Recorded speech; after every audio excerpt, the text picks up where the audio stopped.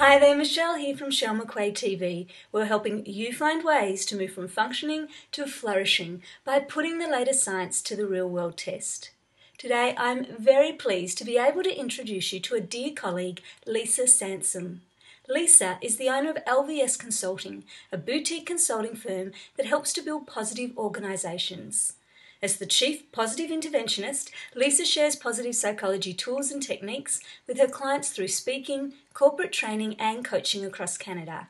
She's an active board member of the Canadian Positive Psychology Association, and her upcoming book is titled Catch Them Doing Things Right. Welcome, Lisa. Thank you so much, Michelle. It's lovely. I'm so pleased you're here because one of the things I know that fascinates you and I'm always interested in learning more about is how do you help people be more engaged at work? And in particular, maybe you can start by helping us understand why is engagement important for us as individual employees, but also why does it matter to our organisations? That's a great question, and it's a lovely distinction that you make there, Michelle. So let me start off from an organizational point of view, because that's where a lot of the research is. Organizations that have higher employee engagement have a lot of great things going for them. They have better retention. They're more able to attract great new employees. They're more productive. Their employees take fewer sick days and fewer stress days. And in the words of one consulting firm, which is Hewitt Associates, employees are more likely to say, stay, and strive. So they will say good things about their organization. They're more likely to stay, and they're more likely to strive, which is put in discretionary effort to get things done, and they get things done well. So we know that there's a great business case for engaged employees. But as you've pointed out, there's also the individual component. And individuals who are engaged in their job, they have more fun. And I know that sounds very self-serving, but really when I think about the fact that we spend about half of our waking hours at work, shouldn't that be a good time? And we often go through life saying TGIF, thank goodness it's Friday, and we live for the weekend. And really, what if we bounced out of bed on Monday and said TGIM? And wouldn't that be wonderful? And so engaged individuals at work, they have more fun, they feel more connected to their place of employment. They're more likely to have good social relationships, which we know is good for our well-being, and they contribute to that positive atmosphere at work, and so they take pride in it as well. So it really does contribute to their all-around well-being as a human and not just as somebody who works. It has positive overflow into the rest of your life as well. So given those benefits and that employee engagement has been a priority for lots of organisations now for quite a while, why aren't we seeing dramatic shifts in the amount of engagement that we see in organisations? I think year after year, particularly in surveys like Gallup's World Poll, we see engagement almost getting worse rather than getting better. So what's going on? Yeah, I wish I knew. Honestly, I wish I had that magic wand and just say, poof, everybody's magically engaged at work. Um, we know that there's work done around whether you have a job, a career, or a calling. And a job is just give me the paycheck. I'm here for the paycheck, and that's it. And a career is there's a little bit more investment. I care about moving up, for example. But money or status or something like that would still be a primary driver. Whereas the calling is, I would do this anyways. This is what I was put on this earth to do. I see the bigger meaning and purpose of the work that I am doing. It is part of my life. It is part of my identity. It is part of my soul. That's a very engaged employee. And my guess is that we just have a lot of people who are almost settling for a job or maybe a career, and they're not really invested in what that could mean for them. I think that there's also some kind of harm done in the way that we talk about work. And there's this whole phrase of work-life balance, which I've come to really despise because it implies that work is bad and life is good and we need to balance the two of them. And there's a static balance and there's a perfect optimal amount. And it's just not true. I would love to see us talk more about work being a place of meaning and work being a place of fulfillment and this work-life integration, because sometimes work is really, really good and we need to make make it acceptable to talk about the good parts of work. Just like sometimes life is really, really bad, and we know where we can go for our social support in that. But we seem to have this myth that we've created over the years that work is all bad, and you're supposed to hate your boss, and you're supposed to hate your commute, and you're supposed to hate going to work. And I'd love to see us change that because I'm not sure that that's really helping with engaged employees. I think that's so true. What do you think, though, as leaders, we're able to do to help create more of that sense of calling for employees? I know one of the things I've heard you talk about in the past is sort of the 5 skills that leaders need to be more positive and engaging of their staff members. So what can leaders do to help their people find this sense of calling in their work? Yeah, it's hard to narrow it down to just 5, but here are some of the top ones that I really encourage leaders to do. Number one is leaders themselves need to be engaged because we know from a lot of research that leadership engagement tends to limit employee engagement. So if you do an employee engagement survey and you find that your leaders are at, let's say, a 78% engagement, it's highly unlikely that your employees are going to be able to get beyond 78% engagement. So leaders need to engage themselves and they need to find ways to do that and then communicate that on to their employees. And that's a second thing that leaders need to do is they need to communicate. They need to talk to their employees. They need to create teams. They need to share information. They need to be open and honest. They need to trust their employees. And a lot of what we enter into when we work is what I might call a social contract. So there is the actual job contract, which is I do the work, you give me money, and I sign for that, and I get my benefits, and I get my pension, and you will provide me with safety, and you will provide me with things to do and the tools to do it. And that's our explicit job contract. But there's also an implicit social contract, which is, and you're going to provide me with nice people to work with, and you're going to be a good leader to me. And I think that leaders need to recognize that that's there so that they can provide that as well, because we know that those relationships are tremendously important to employee engagement. And the other thing I would say is leaders need to trust. They need to know the strengths of their employees. They need to work with the strengths of their employees. They need to let employees take the initiative so that employees can run with their strengths and do really good work. Michelle, I firmly believe that people get up in the morning saying, I want to make today a good day.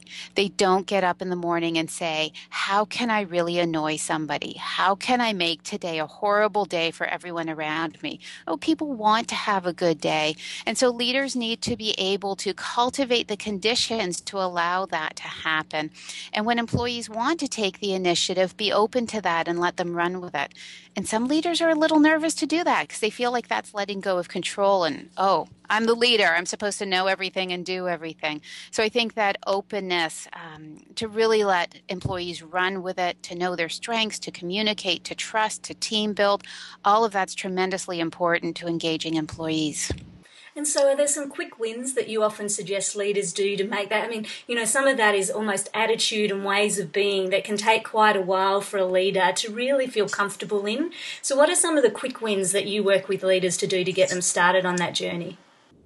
I love sharing with leaders some of the cheap, free, and easy things you can do to engage your employees. So number one is smile. just walk around and smile.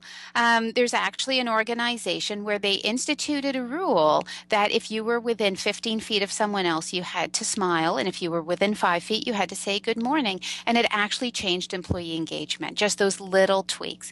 So smile, look people in the eye, say good morning, ask how are you, and mean it. We're not talking about big fancy things here.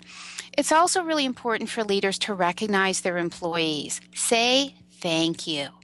The organizations that I go into and work with, employees are craving it.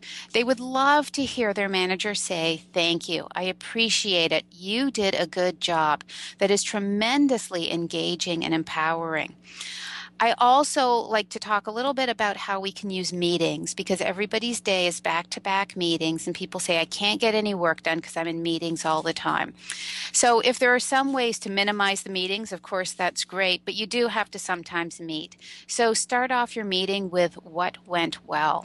It doesn't take any time, it doesn't cost anything, and people will share good stories, and that raises morale and engagement. And then people feel proud of their association with this organization as well. So there are some really quick, easy, behavioral, concrete things that leaders can do. It's going to be good for them, it's good for their employees, it's good for morale and engagement.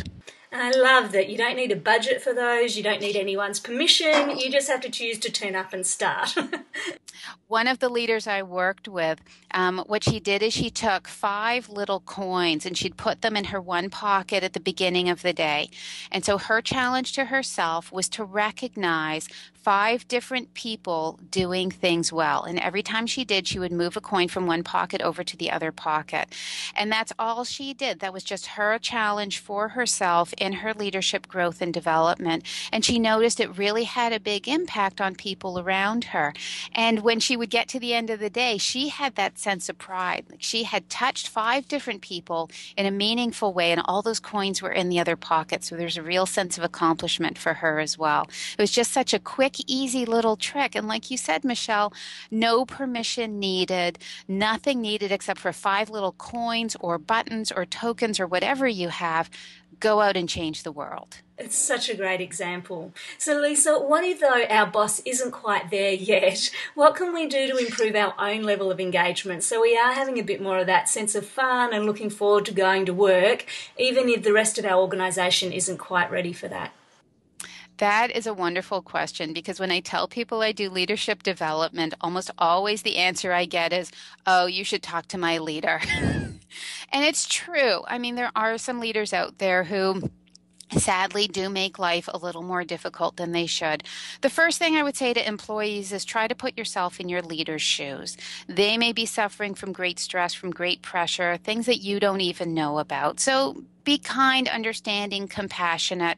Give your leader a little bit of slack. Yes, we hold them to a higher standard. They are people too. But if you're really having a hard time and your leader is absent, or your leader just comes out of the woodwork when things are going wrong, there are still things that you can do for yourself. And I would say it's that heliotropic effect, as Barbara Fredrickson puts it. We all turn towards the light. So you need to find your sources of light. Where are the people shining? Where are things going well?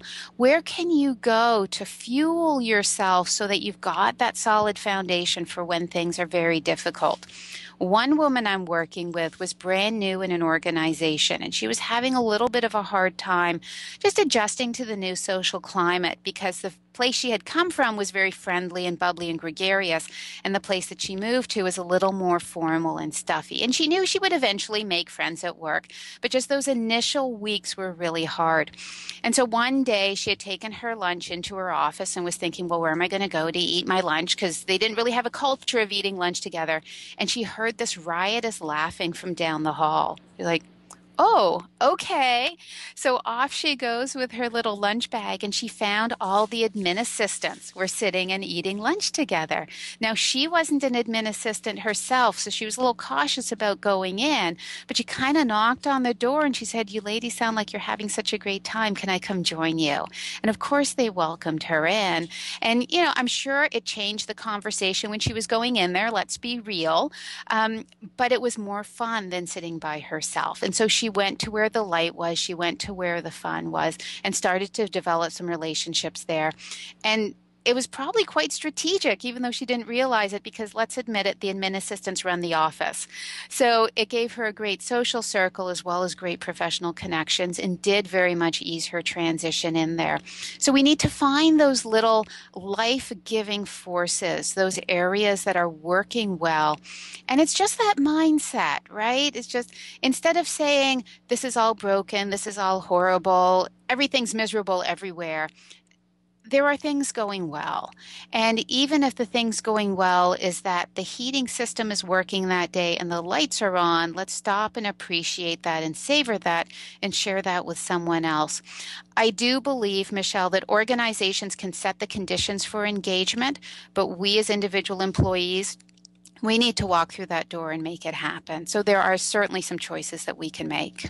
I I think they're such great practical tips. And as you were talking about that, it was reminding me about that sort of hunting for the good things at work rather than just seeing all the bad. And I was wondering, even with your example before of the 5 coins in the pocket, you could probably do the same thing about trying to find 5 good things each day, even if you're not enjoying work hugely, but just to, again, trick your brain into that process of looking for the things that are working rather than just paying attention to the bad. Do you think that would work? I think that would work. I mean, give it a try. When I'm coaching my clients, I always say it's a grand experiment, right? Try it. It's probably not going to hurt. It might even help. Try it for a week and see how it goes. Come back. We'll talk about it next time.